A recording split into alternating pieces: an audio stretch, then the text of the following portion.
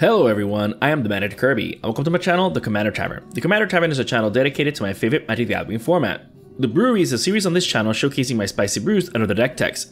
On this episode of The Brewery, I'll be discussing my take on a commander from Jumpstart 2022, Auntie Blyte Bad Influence. If you like this deck or any of the cards I'll be mentioning throughout the video, please consider using my TCG Player affiliate link when purchasing those cards. You can find that link down in the description. It'll really help out the channel. But the very best way you can help support the channel is with my Patreon. There are plenty of perks for being a patron, such as early access to certain videos, exclusive deck techs, gifts, and more.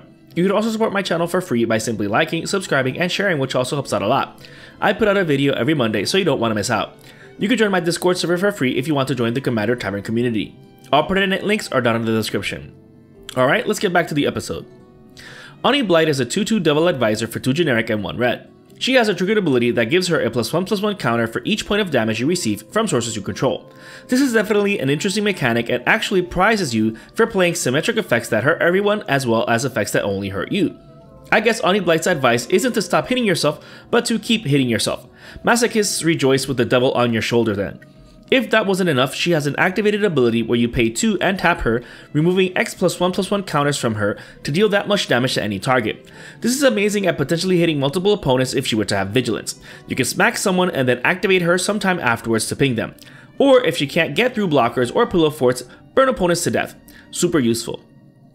Since she sings your praises whenever you hurt yourself, let's go over how the deck goes about it. Starting off with the easiest way to do so, lands. Grand Colosseum, Tarnished Citadel, City of Brass, Barbarian Ring, and Ancient Tomb don't take up slots in the deck and can be used to ping yourself, all while providing mana to power your costs.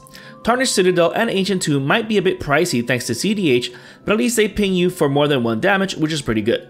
Speaking of, Mana Vault, which is now relatively more affordable than in recent memory, is an amazing mana rock in this deck. It's essentially a colorless dark ritual, but once you use it, you don't have to pay for it to untap it if you don't want to, since it then becomes a consistent source of 1 damage to you each upkeep you didn't pay to untap it. Super good here. I would also recommend Mana Crypt since it has the potential of dealing you 3 damage whenever you miss the coin flip in your upkeep, but it is currently at around $180. If you didn't buy it when it was less than $90, don't worry about it, you don't really need it. Mana Vault and Soul Ring will do just fine. Yeah, Soul Ring won't hurt you like Mana Crypt does, but we want to hurt our life totals, not our wallets. That being said, if you already have a Mana Crypt or don't mind getting one, then definitely swap it over Soul Ring. Mana Crypt is definitely better for what the deck wants. That being said, they're all mana rocks, so still useful. Run both if you want. Anyways, enough eggshell walking over Mana Vault and Mana Crypt. Burning Earth and Mana Barbs help turn all or most of your lands into the previously mentioned Barbarian Ring and Company type effects. However, they are symmetric effects, so they also hurt opponents. Any opponents not running any life gain effects or ways to prevent damage will have these enchantments' damage accumulate very quickly. So not only do they help buff Auntie Blyte, but make it easier for you to win by pinging opponents to death. Ankh of Mishra and Zozu the Punisher also punish the table for using lands by pinging them for 2 damage per landfall trigger. Symmetric effects that hurt opponents but benefit us technically make us more sadomasochists than just masochists, even more so when opponents start hating us for these land-based punishment effects. Speaking of, Blood Moon is another backbreaking effect, even though it doesn't really hurt their life totals, although it does hurt their will to live. An obviously amazing card in mono red decks, it makes multicolored decks harder to play with, especially if they're not red. This will also shut down all of our lands, but at least Mana Barbs still pings us even if Blood Moon protects opponents from Burning Earth. That's well fine by me though. Pyrohemia and Warmonger also punish the table with some repeatable ping activations, making them for amazing mana sinks. Best of all, opponents can also activate Warmonger if they wanted to, so if it just so happens that you're not the arch enemy, Warmonger is an amazing political piece, which is great. Best of all, it doesn't hit flyers, so good news for Auntie Blyte. Goblin Artillery, Orcish Artillery, and Orcish Cannoneers can also be activated at instant speed, but aren't as encompassing as the previous 2 cards. That being said, being able to tap these at instant speed in order to give Auntie Blyte that extra 3 +1/+1 counters to potentially finish off an opponent is great, especially since they're also pinging any target for 2. Hate bears and weenies beware. Heartless Hidetsugu does it better though by hitting every player for half their life. Since this includes us, Hidetsugu is essentially Auntie Blyte's BFF. Activating him in response to combat damage can potentially take out an opponent from the game. Or when used with the other punishment effects in the deck, opponents may not even be able to tap lands for mana, play lands, or even spells at all. Well, if you have Spell Shock in play, that is. This symmetric punishment is amazing, especially against those Storm and combo decks. Most times players show the combo and then it's assumed they'll win if uninterrupted. However, if they're taking 2 damage each time they cast a spell, will they win before they die? This enchantment is amazing here. Descent into Avernus is another amazing enchantment in the deck. The longer the games go on, the more damage this thing will be dealing to the table. Thus, the bigger Auntie Blyte gets as well, making it even easier to pick off opponents. Unfortunately, it also does give everyone an incremental amount of treasure tokens, which might essentially non-bow with the land punishing effects, but the fact remains that they're getting quite the cumulative burn as well as getting smacked by the devil on our shoulder. However, all these pale when compared to Volcano Hellion and Wheel of Misfortune. Well, at least in terms of dealing ourselves damage. When the Hellion enters the battlefield, we can choose how much damage is dealt to us and target creature. While we can choose as high a value as we want, do be wary you don't accidentally set yourself up for an opponent taking you out of nowhere a la Randy Orton. That being said, we can essentially get rid of any creature or also an opponent with some spicy cards we're going to see further along. As for its echo cost, that doesn't really matter to us. We just care about its enter the battlefield trigger. Wheel of Misfortune does something similar as we can choose how much damage to receive from it. With opponents receiving so much damage, they might be privy to not choose such a high number, assuming they're not gaining life. Lastly, we have Jade Monolith, a blast from Magic's past that a lot of you might not even know exists. So running this might get you those hipster points in your pod. Thanks to Jade Monolith, we can redirect any damage that we dealt to one of our creatures back to us. Unfortunately, this won't trigger Auntie Blyte if you don't control the source of damage. However, if you did, then it's a great way to protect your creature along with hurting yourself. But even if you don't, it's still a good way to protect key creatures from damage, particularly our commander. Speaking of protecting our commander, since this is for all effects and purposes of Voltron deck, we're naturally running cards like Champion's Helm and Swiftfoot Boots to equip onto Auntie Blyte, or other key creatures like Heartless Hidetsugu. So these are no-brainers here. Same with Plaza of Heroes, that doesn't even take up a slot in the deck. Just keep in mind when you have Blood Moon in play. Also, beyond Hexproof, the deck's also running Hammer of the Zon for the indestructibility. Not only that, but the hammer will attach itself to Auntie Blyte when it enters the battlefield, as well as making it so your following equipment also auto-attach whenever they enter the battlefield. This is crucial since the deck has plenty of equipment in it. Due to the Voltron nature of the deck, Smoke is also included. Not only will this aggravate opponents for being a stacks piece, depriving them of untapping more than one creature, but it also protects us against horde effects, well, assuming they're already tapped and or don't have vigilance. The point being that Smoke also protects us since we're basically only attacking with our commander and our light arm creatures. We are hitting ourselves plenty after all. That being said, Auntie Blyte also has the potential of being the angel on our shoulder, well, only when it suits her. Giving her lifelink with equipment like Basilisk Collar, Batterbone, Batterskull, Loxodon Warhammer, Resurrection Orb, and Shadow Spear is key to our survival. Us losing life pumps her, so giving her lifelink means getting that life back and then some after she deals combat damage. These equipment also bring other useful keywords like Vigilance, Trample, and Death Touch.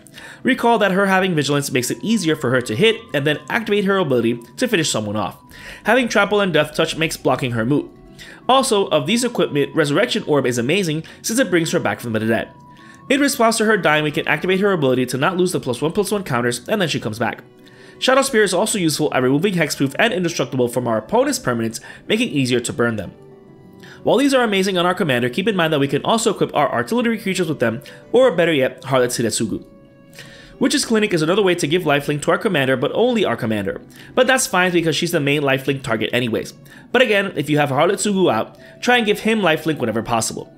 Or maybe it won't matter if we take damage.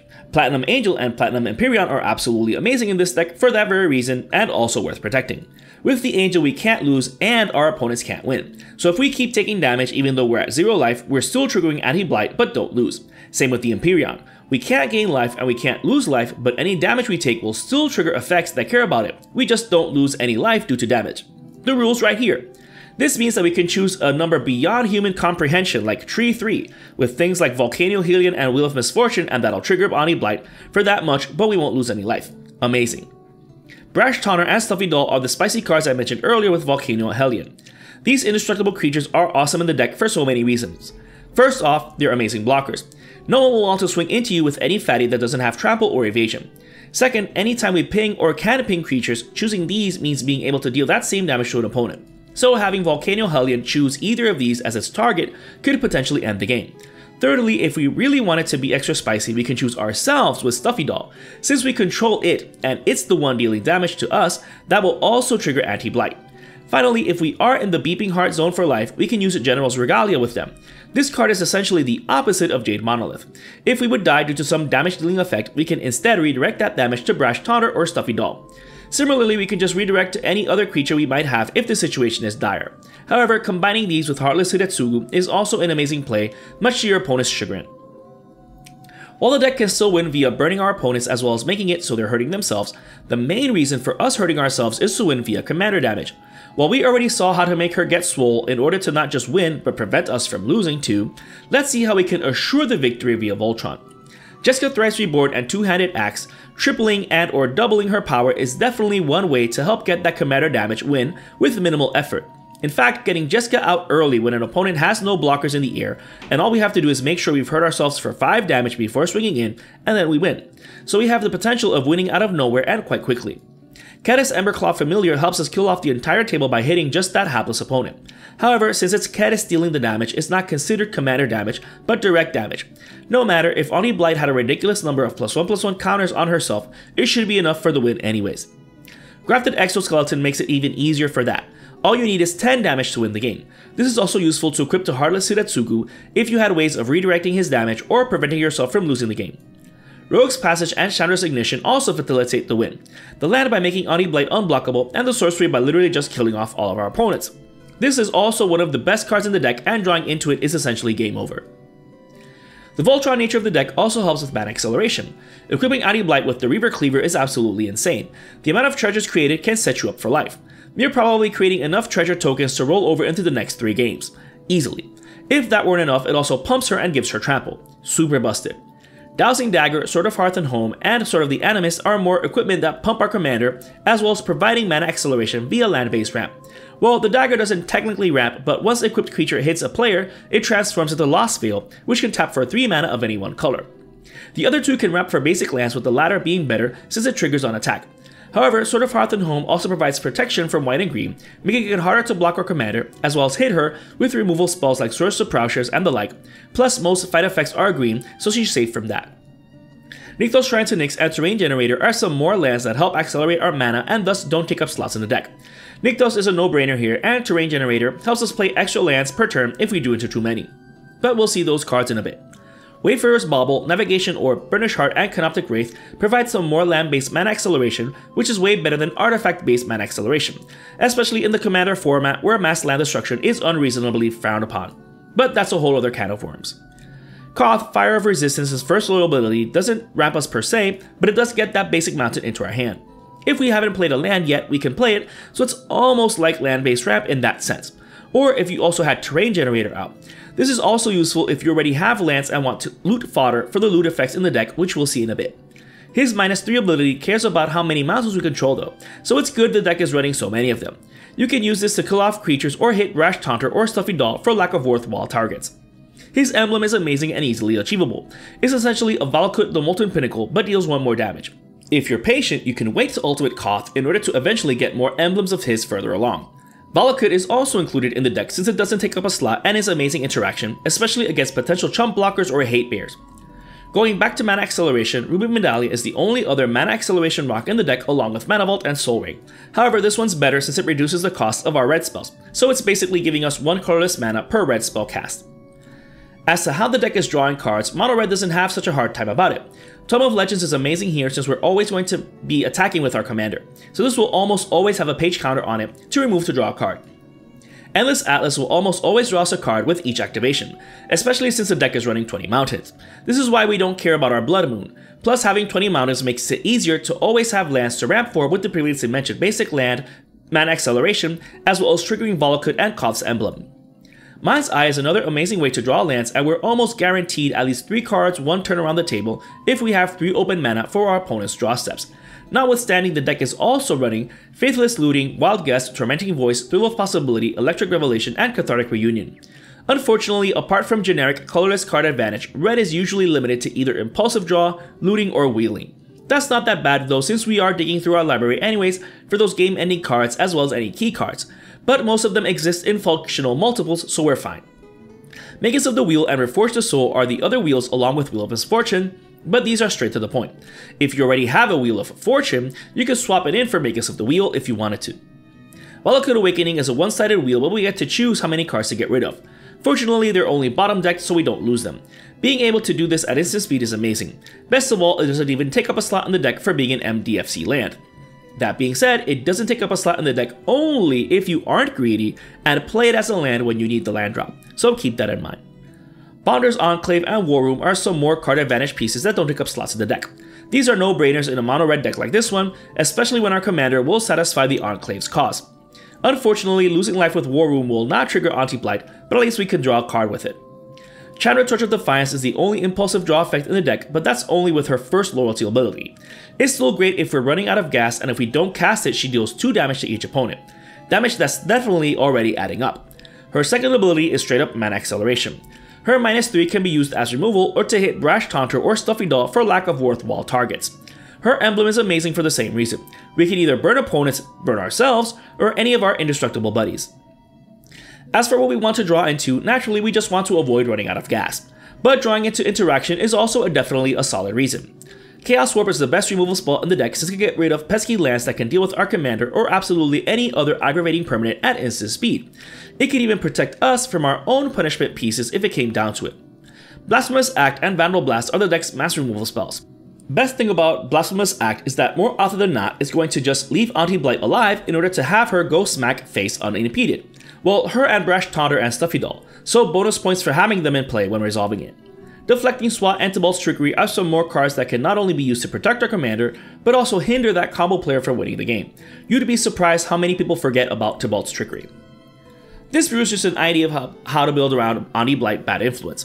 What I love about this commander is that she gives an interesting twist on the Voltron archetype by also combining it with the Punishment archetype. Not only does she reward us for running this symmetric damage dealing effects, but she actually encourages us to get hurt more so than opponents.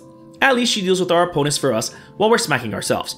If you're interested in the deck list of this spicy brew of mine, you can find a link to it down in the description. I would like to thank all my patrons for supporting me, and a quick shout out to all my higher tier patrons, the Brewers, for their patronage. I'd also like to thank anyone using my TCG Player affiliate link. That also helps out the channel. And to everyone, thanks for watching this episode of The Brewery on the Commander Tavern.